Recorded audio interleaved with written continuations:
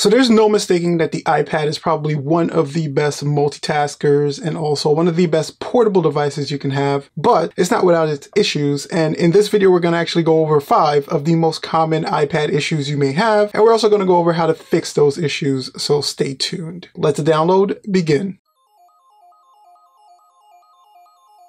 So if you're new here and you want to learn how to use and troubleshoot your devices, plus some other cool tech stuff, all you need to do is hit that subscribe button and that bell for notification so you don't miss a thing. So we're going to jump right into it. But before we do, I just want to let you know that if any of the troubleshooting steps that we mentioned in this video doesn't address the problem that you're currently having, then your next best step is always to reach out to Apple. I'm going to make sure to have the Apple support information in the description of this video. So if these troubleshooting steps don't fix your issue, your next step is to check out those links and numbers and give Apple a call. So one of the first issues we're going to take a look at is severe battery drain of any kind. If your iPad just isn't sustaining the battery long enough, or if you notice your battery life has been cut short, here are a couple things you can actually check to make sure that your iPad is running at optimal battery strength. So interestingly enough, the first thing you want to do is if your iPad hasn't been restarted in a while, some people just don't restart their iPads at all. Your best bet is to just restart the iPad. And restarting the iPad is actually fairly simple. You're going to press the volume button down on the side, and you're also going to press your power button. You're going to hold those two together and you'll get a screen that displays like this, showing that you can power off the iPad, and then you would just slide to power it off and power it back on. Doing that power cycle can actually help with any kind of power drain because it completely just discharges anything that's currently running on your iPad that may be draining your battery. And also a quick reboot of any electronic device ends up fixing a lot of issues that you may not even know is a problem. So it's always good to reboot at least once or twice a week. Now on the hardware side, you also want to check your charger for the iPad. You want to make sure you're using an Apple certified charger and making sure that that charger is working the way that it's supposed to. I guess the easiest way to do that is to try to plug that charger into another device. These support a USB Type-C, so if you have a USB Type-C phone, you can plug that charger in and make sure that it's charging that device the way it's supposed to. Also try cleaning out the charging port. Sometimes there's some debris or lint or anything that can kind of get into the charging port to prevent the charger from making a proper connection. Clean that out and then give it another charge and see if that helps your battery issues. You also want to make sure that your iPad is currently running the most updated version of iPad OS. You do that just by going into your general settings and then going into software update, having the iPad checked to make sure that there are no current software updates available. As long as it's saying that there isn't an update available, you're at the most current version, so you should be good to go on that end. So another thing you could do is disable any kind of background app refreshes that may be happening, causing your battery to drain. If you have an application that refreshes a lot or grabs a lot of information in the background, you may just want to disable that, especially if you don't need it to do so. You don't need the app to have updated information continuously. Some of these apps can grab a lot of data, and that app refresh in the background can end up killing your battery a ton. And the way you do that is you just go into your settings, and if you scroll all the way down to the bottom, you kind of get a list of all the applications that you currently have installed in your iPad, and you would just tap one of the applications and you have the background app refresh option there, and you would just basically tick that off, and that app will no longer refresh in the background. Now you can kind of go through your apps and see which ones you don't mind not having up-to-date data, and the app will of course refresh the moment you open it. So if you can wait a couple of seconds on any of these applications, you can just shut that off, and that will end up saving you a ton of battery on your iPad. So another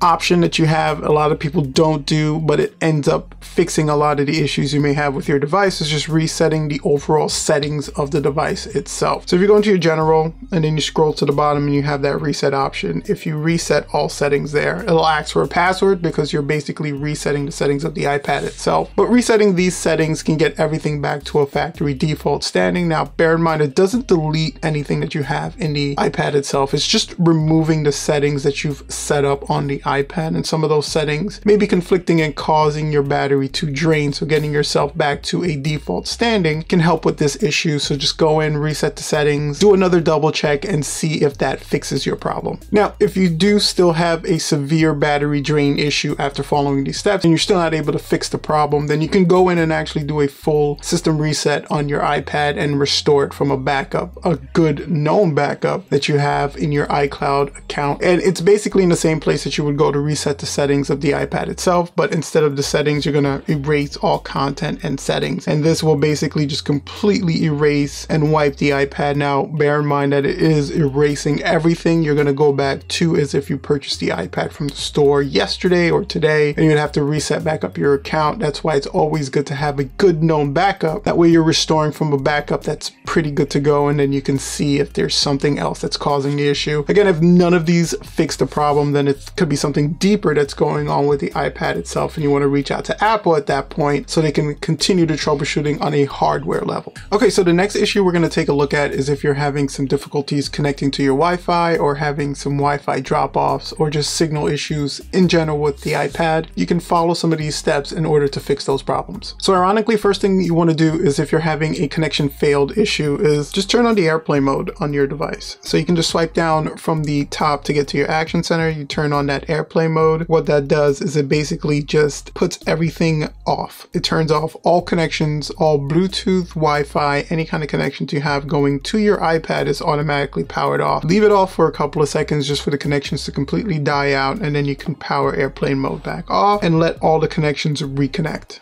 Once the connections have reconnected, then you can check to make sure those connections are stable again. Try accessing a website, try getting to where you were initially trying to go before, and see if the connection is working. If it's not, then we'll move on to the next step. And that next step is just to do some exploratory checking to make sure that your router is working. So check on another device to make sure you're able to access the internet in the area that you're in. If you're not, then it may be the router itself. If you are, then it definitely is your iPad, and you may just want to try to reset your iPad. Similar to what we did in the last troubleshooting issue that we had, you're just going to press the volume down button and the power button down together, hold them down until the power off option appears. You slide that off, and then the iPad is reset. Leave it off for about maybe 5 to 10 seconds, power it back on, and then see if that fixes your problem. So now, if that doesn't work, your next step is going to be to forget the Wi-Fi signal itself. If you go into your Wi-Fi options, you have the forget Wi-Fi option here on top. It'll completely just eliminate that Wi-Fi option from your iPad. Then you will just turn the Wi-Fi off, leave it off for a couple of seconds, turn it back on, let it search through the available networks. When you see the network that was giving you the issue reappear, then just initiate a new reconnection with the password and SSID that you need to connect to that particular network, and then do a quick test once more to see if you're back up and running. Now, also another thing you want to do is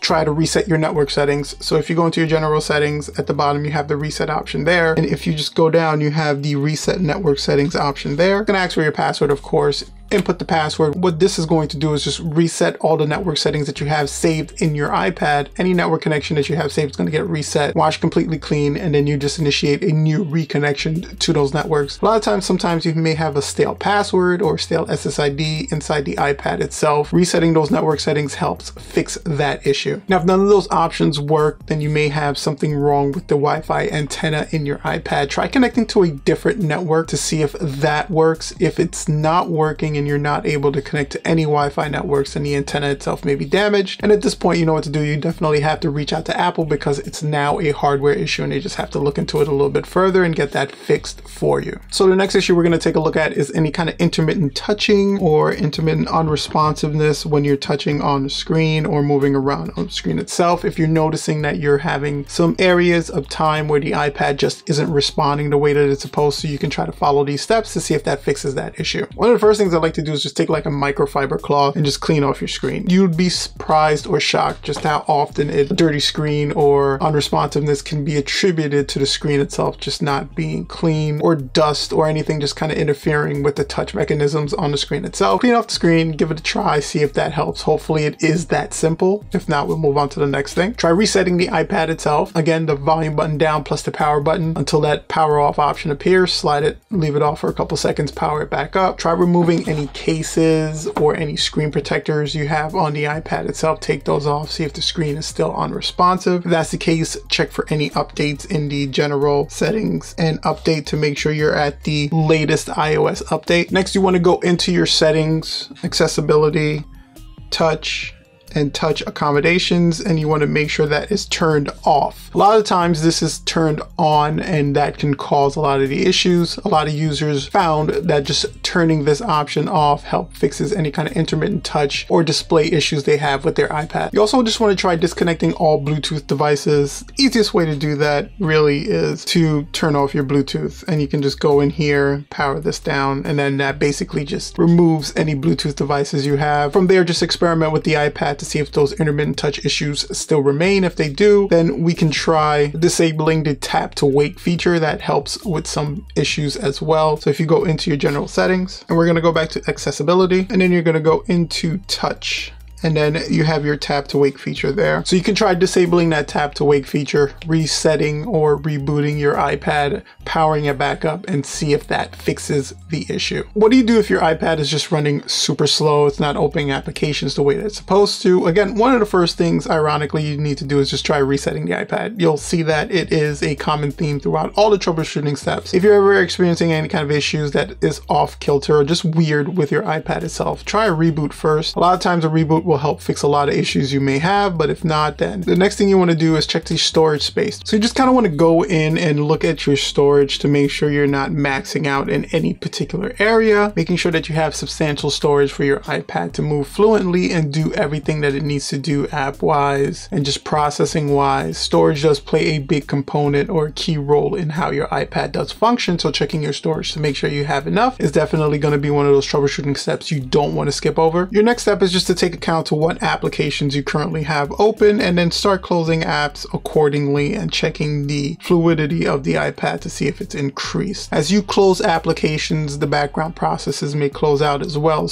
And then just close out some of the background app refreshes as well to see if that helps to fix the issue. You can also try resetting your network settings. Again, that's going to be in general, reset, and you can try resetting your network settings and your overall settings on the iPad itself to see if that helps as well. And if none of that works, then your next best step is to just erase all the content and settings of the iPad and reset it back to factory settings to see if that helps fix the slowness of the iPad. So one of the last issues we're going to take a look at is if your Safari on the iPad itself is not working properly, if it's running slow, or if tabs are inexplicably closing without your knowledge. Then you can go in and check a lot of the settings inside the general settings of Safari itself. So you just scroll down until you find Safari, and when you're in Safari, you have a ton of different options here that you kind of look at. But if you're having any kind of performance issue with tabs, first of all, one of the first things you want to do is scroll down to the tab section here, and you just want to make sure that the close tab option here is set to manual. Sometimes this is set to a different option, and after one day, a week, or a month, this setting actually makes the tabs close out automatically after a day, after a week, after a month. So if you find that your tabs are inexplicably getting closed out and you want to set it to manual, bear in mind the more tabs you have open, the more processing your iPad is actually doing, and that can actually affect the speed of the iPad overall. So just kind of keep in mind how many tabs you have open at one time, but this will give you the ability to manually control which tabs are open on your iPad. Now, you do also have the ability to clear any kind of cached information or cached data from Safari itself. Sometimes some stale cached or stale information can cause Safari to crash or to constantly restart or just not to work the way it's supposed to. So try going in, clearing that data to see if it helps, fixes any issues you have. Remember, when you clear the data, just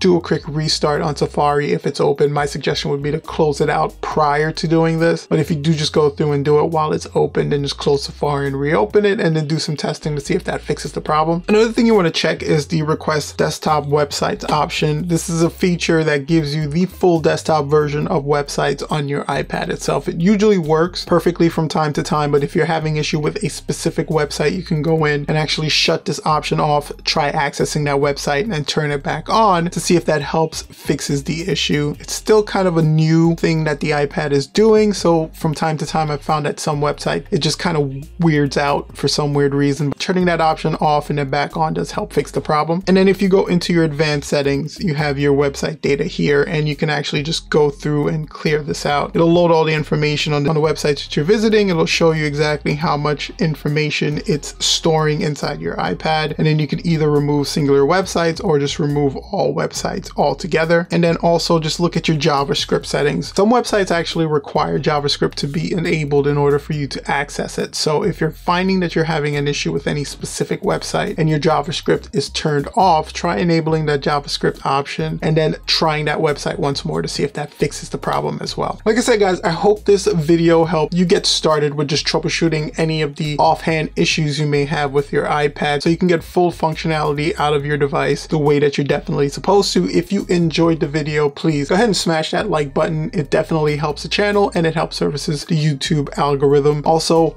don't forget to hit that subscribe button and that bell for notification if you're not already subscribed to the channel. Go ahead and check out some of the other videos we have on the channel, both for troubleshooting and just overall fun tech stuff. Thanks guys for checking out the video, and until next time, peace.